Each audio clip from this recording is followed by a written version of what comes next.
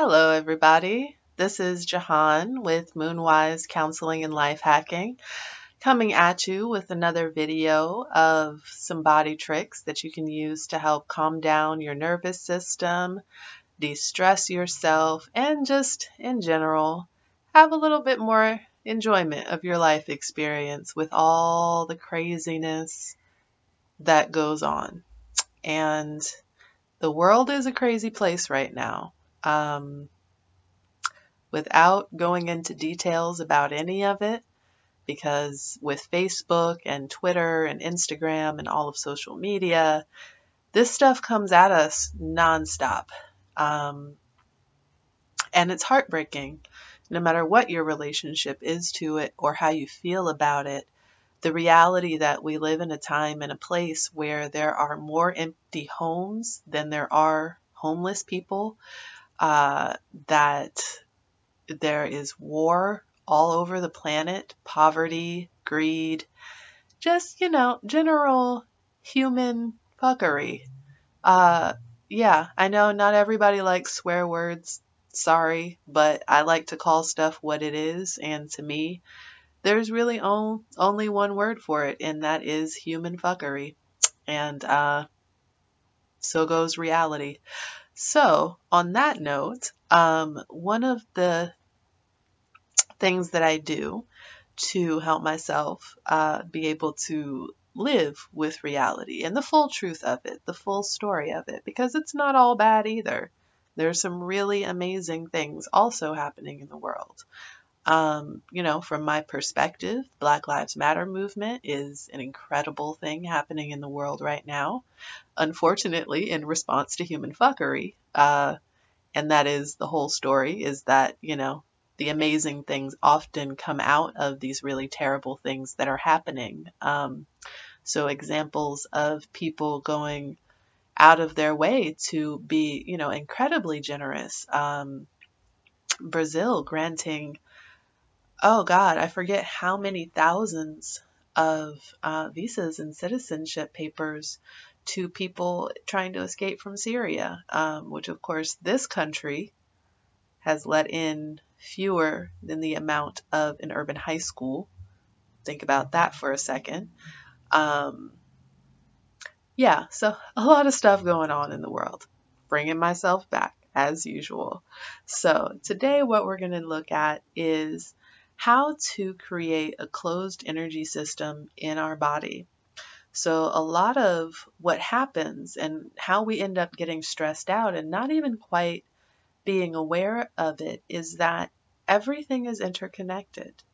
Like I was saying about the fact that there is a full story to everything that goes on. So you have an event, like the, excuse me, I think a fine example right now would be the death of and the murder of Tamir Rice. So you have a horrible thing happening. But in response to that, you have some other horrible things. So all the people trying to justify the death of a 12-year-old boy by police, and by not only police, but just grown people with government authority to be able to shoot to kill, and the ways that they chose to exercise the authority given to them. And the fact that there are plenty of people who see nothing wrong with that. And that's very scary, especially for people who look like me and who have kids who look like me. That's terrifying. But on the flip side of that, as my finger comes back around, you have all of the amazing responses to this reality, which are people organizing and people talking, people sharing stories, people really, again, just getting real about what's happening, because it's always been happening. This has been happening in this country ever since this whole idea of race came about. Surely not going into all of that backstory right now, but that there's a very long history to all of this, and throughout all of it, especially within particularly marginalized and suppressed and oppressed and attacked communities, incredible resiliency, incredible art, culture, and just magnificent displays of the human spirit and what it really means. And actually, I don't want to say what it really means to be alive, because everybody makes up the meaning of life for themselves, but what it can mean to be alive. So it doesn't always have to mean strife. It doesn't always have to mean war. It doesn't always have to mean competition. It doesn't always have to mean all of these really unpleasant things. It can also mean cooperation and love and peace and, ecstatic experiences with nature and other human beings and all of that too. So looking at what's possible, and because everything is interconnected, so that full circle goes back around, you get your ugly and your good. When we're in environments with other people, our energy is impacted. So there's a lot of talk right now in the new age sort of spiritual enlightenment community about, and it comes from a long thread within sort of religious and mindfulness conditions, which is this idea of complete self-control, in that whatever's happening outside of you doesn't have to impact your insides. I really have mixed feelings about that, because there is simply a biophysical level at which that is utterly delusional. I'm breathing air right now. I'm intimately connected to everything that's in my environment. If somebody in here were, eating something that I'm allergic to, I would know. And there's nothing that I can do outside of leaving the room, which is an option. But you know what I mean? Where it's like, I can't not be impacted by that. So I think that the ways that that idea sort of gets talked about and perpetuated and repeated in culture is really oversimplified. And it's really about recognizing that actually I am deeply, deeply impacted by everything that is going on here. If somebody is, smoking 3 rooms away from here, that's in the building. And if somebody is lighting incense 3 rooms away from here on that side, that's also in the building. If somebody's meditating above me, their energy is going to come down and impact me. And sometimes, more often than not, unfortunately, because a lot of us don't get taught about how our energy systems work. And so not only do we not know how to manage them for ourselves, we don't know how to manage them with the reality of other people. So we're not sure how our energy is going out and impacting others. And because of that, sometimes it is a really good idea to just be like, okay, you know what? I know you're there. I just need to do me for a second. So that's what today's body technique is about. It's about creating a closed circuit of energy in your body so that you are being less impacted, because you can't be just entirely not impacted, right? Like, your choice to create a shell is a reflection of the impact that somebody else is having on you in that moment. You wouldn't need to do it if their energy was compatible with yours. And in that moment, it's not. So that's, again, a reflection of how everything is interconnected. You wouldn't even have this choice to make in the first place if we weren't. So what you want to do, and I'm going to back away a little bit so that you can see my whole body. And, oh, wait, I got to come back. Because you can't see my whole body yet. Hold on. Like I said, I told you in the last video, I'm really not about video production. I appreciate aesthetics. I'm not here to be a video producer. I'm here to show you some things about how your body works. So on that note, what you want to do is you want to be sitting down for this one, and you want to cross specifically your left foot over your right. So you want your ankles to be crossed left over right.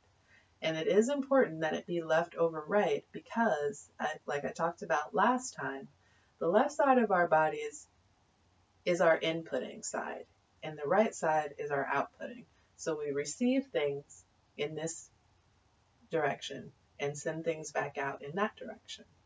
And so by crossing our left over our right, we've already started the signal that we're closed. We're not intaking things right now. Okay, so left over right. And get comfortable. As always, it's never important to have like the posture that you probably think that you're supposed to have. What is important is that you be comfortable and that breath be easy for you. So if you, for your body, if that's a little bit slouchy, if that's a little bit like this, it might be a little bit to the side, depending on, what else has happened to your life, how your body needs to adjust to be comfortable. Whatever it is, do that and just find a place of comfort. And you want to settle into that. And last time we talked about how our fingers are these channels of energy, and they all come out. Do a little pop quiz, which is emotional grief and sadness, fear and shame, anger and resentment, preoccupation and worry, and our little peoples, how we see ourselves. And so what we're doing in this particular exercise is we're closing it off. So the same thing that we did with our legs in signaling with our left leg over our right that we are not interested in taking in whatever this energy is, we're also not sending our energy out either. And we're just keeping it in here. We're just keeping it in our own zone. And this is a great technique to use if you are, especially women, if you are somewhere in public, and I know this happens all the time, you're getting some weird energy from a man or a woman who is just like giving you the eye, but you're not really interested and they don't seem to be able to get the message. This is a great place to go. If you are sitting on BART and just like catching weird energy, just be like, okay, that's happening. I'm not engaging with it. It's kind of like the Aikido principle of getting off the line, right? You're getting off somebody's energetic line when you're doing this because somebody is sending you energy. And all you're doing is just saying, no, that's just going to go right by me. I'm not going to intercept it. I'm not going to try to stop it. I'm not going to try to do anything with it. I'm just going to deal with me. It's also really great to use in meetings, which is often a time that other people, very unconsciously or consciously, are trying to get you to do something with their energy, like the force of their energy. So that person who just always has to talk in meetings, even though they don't always have something productive or even relevant to say, but they have to talk because for them, that's a part of the way that they share energy. And, it's not mine. It's not my preference, but it's also not good or bad. It just is the way that this person functions. And that's the way that they need to get their energy out, to feel like they're involved and to feel like they're a part of what's going on. And I know for me as an introvert and somebody who tends to be very self-regulating in my energy and very discerning about what comes in and out of my field, that doesn't work very well for me. So a lot of times when I'm in meetings, I just end up feeling so stretched because that person has, some energy that they're trying to send my way. And so does that person, and so does that guy, and so does she. And, and it just is very overwhelming. And so this is a place that I will go and just say, okay, again, it just creates a little bit of space between your energy and all of the energy that's trying to pull at yours, so that you can have a little bit more, a sense of control and a little more ease in feeling out what your options are for how you're going to respond and how you're going to deal with this. So that is today's energy body trick. And I hope that this helps you out in the world. I've been getting some really sweet responses to the finger hugs video. One of the things that I do in the world right now is holding a participatory action research group about allyship called Allies for Life. And I have a group of about 5 people who drive down to the Bay Area from Chico to participate, which is really, really wonderful. And we had a tough discussion last week. The groups met separately, so there's 2 groups, one for people of color allies and one for white allies. And in the white allies meeting, of course, a lot of very uncomfortable stuff was brought up. And it wasn't particularly easier, I'll say, because I am a Black facilitator talking to a bunch of white people about what some of their cultural conditionings are that make it really difficult for me to exist in a way that is comforting and easeful for me. And I shared the finger holds technique as a way of being able to hold equanimity and emotional balance when receiving feedback that's really difficult to hear. And one of the participants sent me an email and let me know that as they were kind of debriefing on their ride back to Chico, they were not only holding their own fingers, they were holding each other's fingers, and that it really just allowed all of them to process and integrate everything that had happened so much more fully and with a lot more enjoyment and appreciation for it, because their bodies weren't freaking out. Their bodies were able to be calm, and that allowed their mind to be able to be calm along with it. So that just really, really warmed my heart, because that's why I do what I do. Try to make it easier for you. So on that note, I'm going to come out of my shell and move forward and turn this thing off, so hopefully y'all can get to making your shells and protecting yourselves and guarding your energy when it is being pulled in too many different places at once, because your energy is precious. It's everything that you are. It's everything that you have to give in this world. So take care of it, take care of yourselves, and take care of the other energy beings around you. I will see you potentially not next week, actually. I will be in Costa Rica assisting with a nonviolent communication program that is all about utilizing your personal power to show up in the world, to really show up, to take all of those background dreams that you have, all of those impulses and feelings that other people told you weren't important or actively told you were stupid and that you just shouldn't do. So getting all that stuff out of the way so that you can really do you.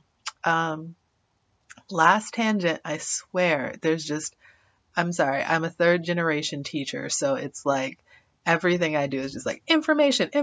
I want you to learn things. I want you to learn things all the time. Everything is a teachable moment, and it is. So last tangent on that, which is that showing up is a huge thing, and showing up for ourselves is a huge thing. And it's so important because biologically, again, you'll always hear me talk about things that, like, I talk about the spirit a lot and I talk about energy a lot. And I also talk about physical reality a lot because these things aren't actually distinct. It's one of our cultural miseducations that we receive in thinking that any of these things is particularly distinct from any of the other things. But diversity is necessary. It is not a pretty idea. It is not some liberal, like, crockpot idea that somebody on Telegraph came up with and then decided to spread pamphlets to the rest of the world about what a good idea diversity was. Diversity is a physical, biological necessity. If you even think about your own body, you're not functioning without eyeballs, an olfactory system, so that's smell, your ears to hear, your mouth to taste, your kidneys to process, your liver to process, your tonsils. We're not entirely sure what those things do, But, you know, your genitals, your fingers, your toes, all of those things are different. And you can't function without all of those things being different. Like, just think about what your life would be like if one day, well, I can't use the uterus because not everybody has a uterus. But okay, actually, I can. Let's say one day, if you have testicles, that you just woke up with a uterus because your testicles were like, you know what? I'm done. I don't really feel like being testicles anymore. I've decided that I want to go be a uterus. Now, I realize that that can be like a triggering example because of all of the unfortunate and, to me, really heartbreaking shaming and violence that is done to people in the name of basically just gender homogeneity and, you know, trying to enforce the exact opposite thing of what I'm talking about, which is to make everybody the same and fit into a box. And we don't need to do that. That's not healthy for anybody, and it's especially not healthy for us. So, again, just protect yourselves, protect your energy, and do you, because that will help us all get free. All right, peace.